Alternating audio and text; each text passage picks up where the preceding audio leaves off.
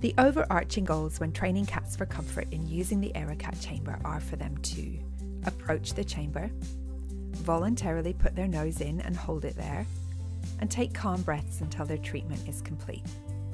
This can take a while to train as there are many steps involved, so breaking it down and keeping it positive is vital. Actively participating in their inhaled therapy reduces anxiety and frustration for cats. This helps not just with medication provision, but stress can make respiratory conditions worse, so calm is key. Positive training gives cats control over their own bodies, allows them to set the training pace, and helps them feel safe. Thus, caregiver and cat are more likely to succeed with inhaled therapy use.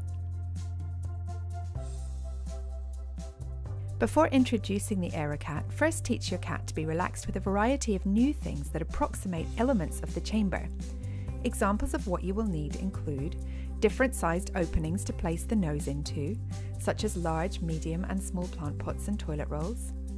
Different non-offensive scents and sounds so that your cat is primed to cope with both the scent and hiss sound of the medication when dispensed by the inhaler. A mobile phone is useful to time sessions so they don't go on too long. 1 minute is ample. A phone can also be used to play recorded inhaler sounds later in the training. You also need ways to reward your cat. Whilst you know what the goals of training are, your cat doesn't. Breaking goals down into many smaller sub-goals representing approximations of the finished entire behaviours will lead to successful outcomes. The first goal is for your cat to voluntarily approach and explore the AeroKat Chamber and equipment, whilst remaining relaxed and content. Gradually work towards them putting their nose in the mask, first making it easy for them to build confidence, then working towards harder aspects such as teaching them to hold their nose in the enclosed mask for long periods, each of which are specific skills in themselves. Please see our further videos for stepwise training. Build comfort with a variety of sounds and scents so as to make the AeroKat no big deal, i.e. by teaching that lots of different and new sights, scents and sounds are no threat and bring good things. This way, when the AeroKat is introduced, your cat will look forward to interacting with something new without it concerning them. Teach your cat to be comfortable having their face wiped, watching and hearing the manipulation of the chamber, including the hiss noise made by the inhaler, and to take multiple relaxed breaths while holding still in the mask. Each piece is trained separately and then gradually put together and layered to create the whole sequence. Cats are constantly learning and doing what works for them or avoiding what doesn't through making associations. Learning by association happens in two ways. One is a simple process of this predicts that. For example, the positive associations created by the AeroKat predicting rewards, which can be food or treats. The other associative process is based on associations made with the outcome of the cat's own behaviour. Good outcomes mean that behaviour is likely to occur again, and your cat will try it more. Whereas negative outcomes mean the behaviour won't be tried again. For example, if placing their nose in the mask results in valued rewards, your cat will approach the mask more.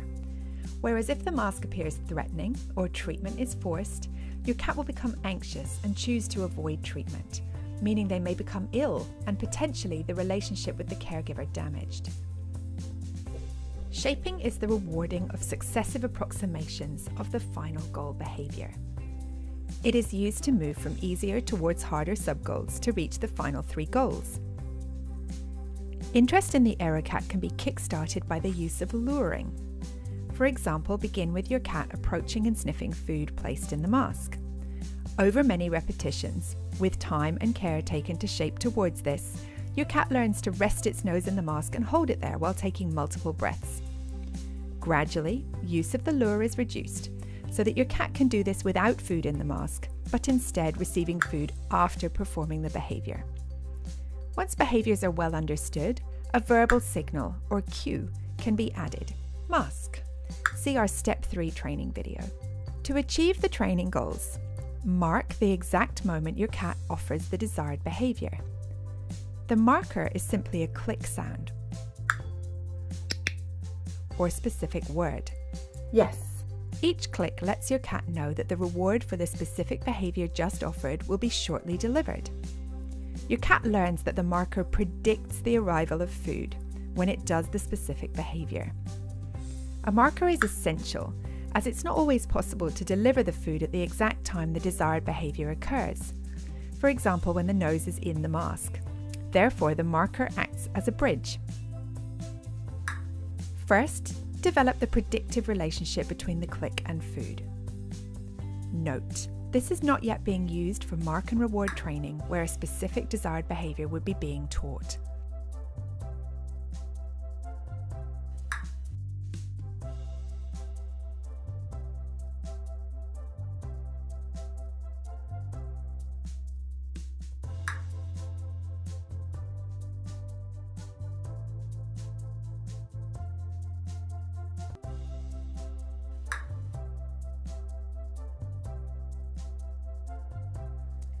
Cats are individuals in their likes and dislikes, so you may want to interview them prior to training.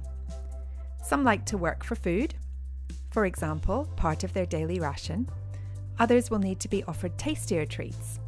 Some like calm petting as a reward, and some like variety. Be sure the reward is your cat's choice and that it is welcomed.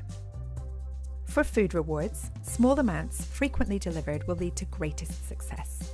Solid food should appear no bigger than about half the size of your smallest fingernail, or for paste, one small lick. An alternative to timing sessions could be to count the number of rewards given per session, with 7 to 10 being ideal, then stop. If your cat doesn't seem in the mood, for example they're disengaged or distracted, is overexcited, for example grabbing food, or seems worried, for example quiet, avoidant, or twitching their tail, stop. If in doubt, take a break. It's always better to take a step back than proceed if things aren't working and positive. Go slow to move forward. Be sure your cat is happy, engaged, comfortable, and in control of the pace and interactions during training. Now you're ready to move on to step 2. Keep up the great learning together.